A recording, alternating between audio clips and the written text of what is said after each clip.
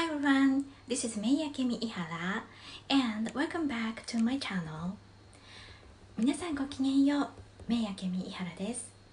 First things first, I'd like to take this opportunity to thank everyone who has supported me. You know guys, my heart is so full right now because I have more than 5,000 followers, almost 6,000 followers on TikTok.I still can't even believe it, and if you guys want to check it out, please search and follow Japan with Akemi. Thank you in advance. 世界のどこへ行っても誰にでも愛されているのがフライドチキンではないでしょうか。日本ではケンタッキーフライドチキンが一番有名ですが、ジョリビーって聞いたことがありますか？ジョリビーを知らない人のために説明しますと、フィリピンにあるファーストフードのお店で、ジューシーで美味しいので有名です。食べたいです。もうジョリビーの味をほとんど忘れかけています。そんなわけで今日は私なりのフライドチキン、アケビーを作ることにしました。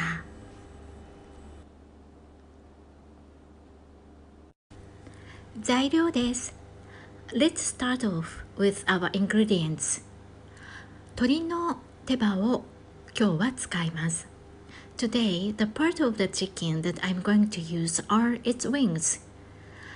ニンニクとお庭から取ってきたローズマリー、garlic, rosemary, 塩とチリペッパー、胡椒、牛乳、片栗粉です。Salt, chili pepper, pepper,milk and starch. 小麦粉を切らしていたので Since I ran out of flour today, 片栗粉を使いましたが I'm going to use starch instead, but どちらでもいいと思います。Personally speaking, either is okay.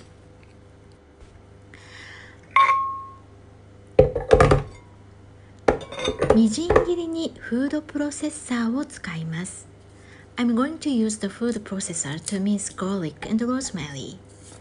ニンニクの皮を剥いています。I'm now peeling the garlic. フードプロセッサーにローズマリーも入れて I'm now putting the rosemary into the food processor. みじん切りにします。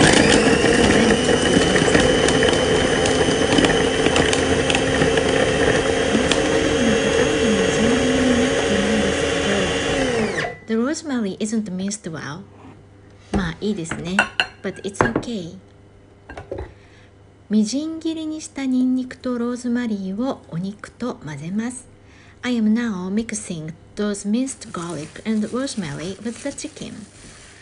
よく混ぜて味を染み込ませます。I'm trying to mix them well so that the flavor will really sink in.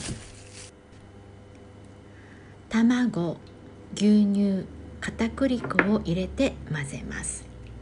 Let's put egg, milk, and starch.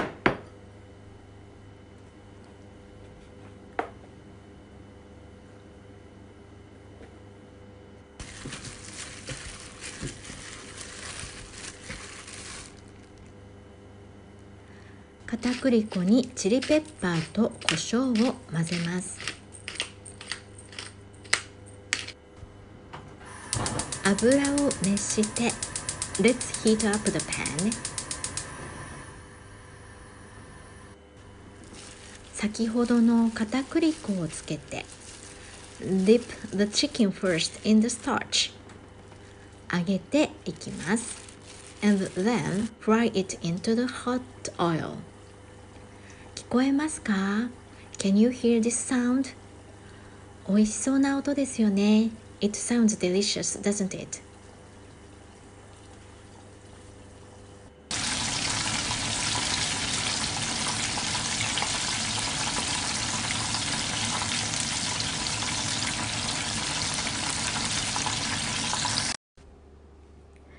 はい、できました。じゃかちゃーん。はい、じゃあね、食べてみたいと思います。はい。だきます。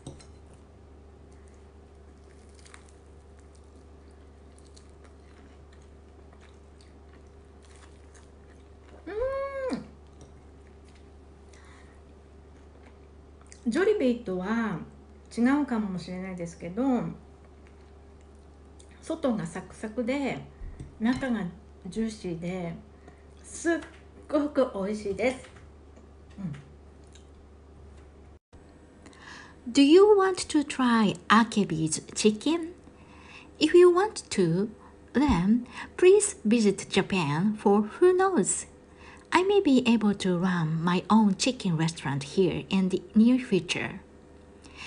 On the other hand, I also want to go back to the Philippines and eat Jollibee. That's a promise that I made to myself. Unfortunately, the world is still a mess right now, and my only hope is that everything will go back to normal. Anyway, if you find this video helpful, please give me a thumbs up, and I would really appreciate it if you will comment down your thoughts below, be it about my Akebee or some video suggestions. I guess that would be all. Thanks for watching. Bye! ご視聴ありがとうございました。またね